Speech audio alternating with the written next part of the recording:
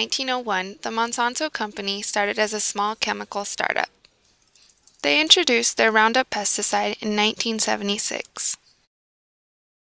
In 1987, Monsanto began field trials with biotechnology. The company successfully developed their first genetically modified organism, or GMO, Roundup Ready soybeans, in 1993.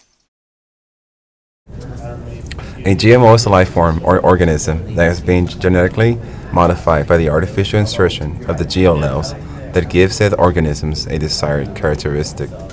In Monsanto's case, the resistance to the plant killer, Roundup. Also, some of these GMOs are genetically supplemented with pesticides.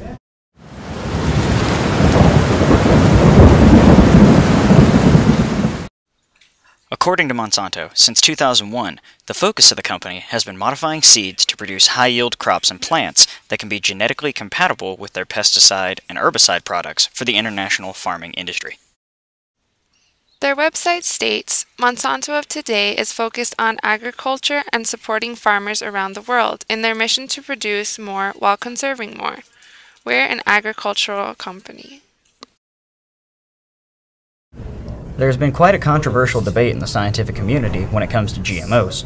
Monsanto Company states their products should raise no safety concerns and that GMO food is completely safe for consumption. Independent research suggests that consumption of Monsanto GMOs and GMOs treated with the Roundup herbicide are the cause of serious damaging effects in mammalian animals and some plant organisms. No one gets up in the morning saying, I want to go buy a genetically engineered food. They offer no benefits, no more nutrition, no more flavor, no nothing. They only offer risks. Some examples of these scientific studies are as follows. In China, research conducted on the Microcystis aeruginosa plant algae, which plays a very important role in its ecosystem, resulted on Roundup inhibiting cell growth, effectively killing the organism. A recent international and inter-university research effort between institutions from Italy and France conducted a lifelong study on the effects of rats who maintained a diet of Roundup-resistant GMOs, Roundup-resistant GMO with Roundup, and Roundup alone.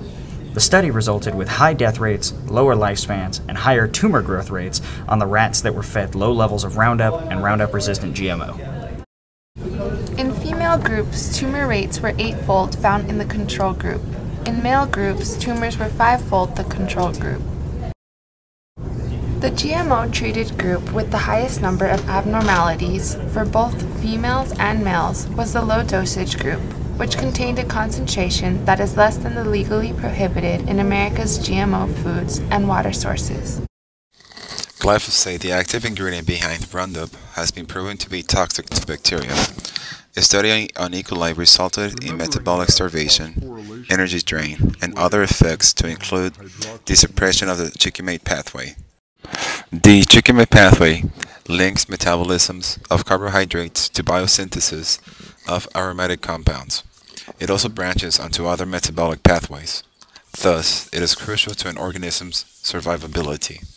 The GMO pathway is found in microorganisms, both eukaryotic and prokaryotic, bacteria, fungi, and plants.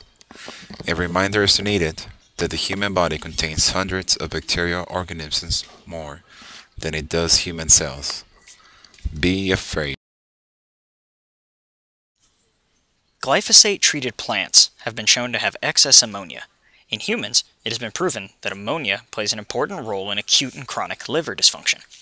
Not only are we subject to an increase of ammonia in our bodies due to the ammonia excreted in GMO produce, but it has been reported that in humans, glyphosate impairs the liver, which is then unable to perform detoxification of ammonia via the urea pathway. In turn, upping the ammonia level in the human body effectively makes your body more toxic.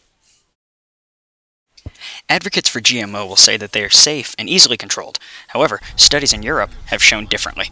Our discovery that we were finding transgenic corn maybe 1,000 miles from the nearest legal transgenic corn field was a huge problem for them, because it really showed very simply and with real evidence that they really did not have control. Although this problem was originally from another company in Europe, Monsanto's wheat from 2005 that was discontinued has now been found in a random field in Portland in the United States. And no one knows where the wheat came from, since Monsanto swears it destroyed all tested material after abandoning the program. But now, folks, now the wheat's back, and the company has a perfectly good explanation. Monsanto says it is mystified by the appearance of the wheat.